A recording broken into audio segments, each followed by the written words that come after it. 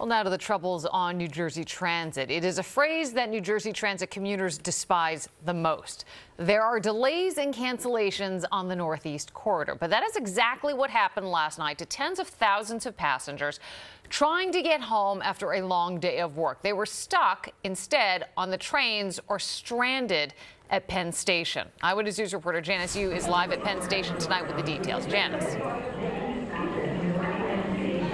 Liz, I mean, imagine their frustration yesterday when all they want to do is get home, and that short trip turned into something a lot longer. But those issues have been resolved today. But unfortunately, people who use NJ Transit regularly say there are far too many delays and cancellations. They say it's just not reliable. And soon, with fares going up, they say they'll be paying more, but the quality of service will be remaining the same.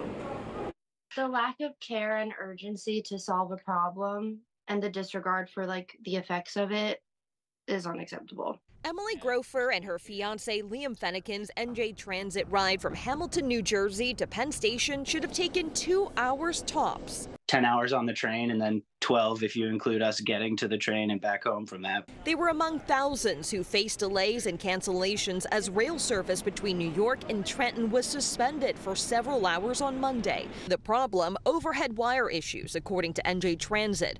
Patients wearing thin as some chose to get off the trains altogether. Throw your bag first. Monday's issues were extreme, but NJ Transit users say they know to expect service delays. I do plan for it, so when I always give myself an hour for whatever might happen on NJ Transit. Single lights are always out, late, dirty, they're canceled, they're on standby, everything.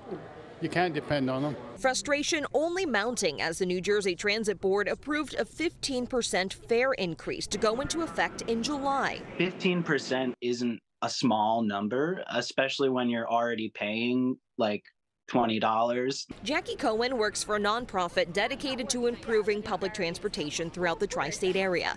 And she says changes need to be made to make sure NJ Transit is more dependable for those who rely on it. We want to see New Jersey invest in transit the same way that New York invests in the MTA and that other states invest in their public transit services. New Jersey is one of the only states in the country with a transit agency of its size that has no dedicated funding for transit.